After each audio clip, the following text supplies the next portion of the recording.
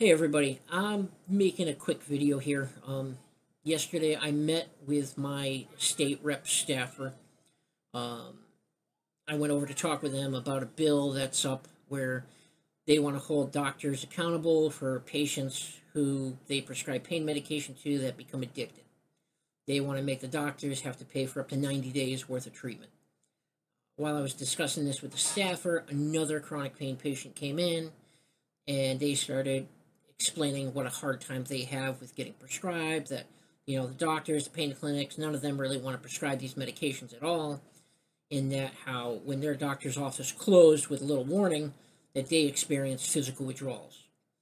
And that, they went on to say how they knew they were addicted, and that when they went to the new doctors, that's what the doctors told them, that because they experienced physical withdrawals, and, oh, you're addicted. I said, that's wrong. That means you're physically dependent.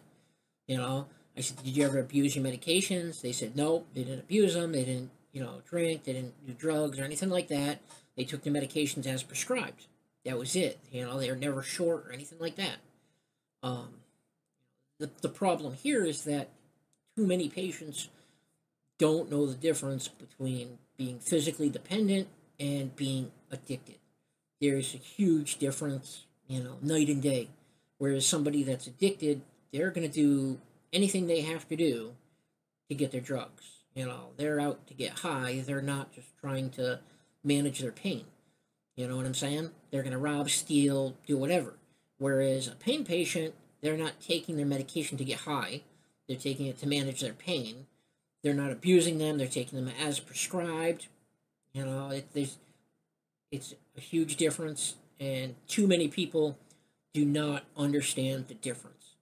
And when patients are going around, saying things like, oh, yeah, they're addicted, that only feeds into the propaganda that's being pushed by, the likes of Kolodny and Ballantyne and Prop, and the anti-opioid zealots. I'm sure they love it when they hear patients saying they're addicted to their medication, when all they've been doing is taking them as prescribed, okay?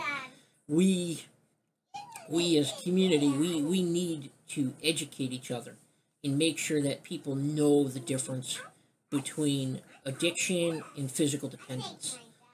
Because, like I said, this just contributes to the stigma, and the labels that are slapped on all of us, okay?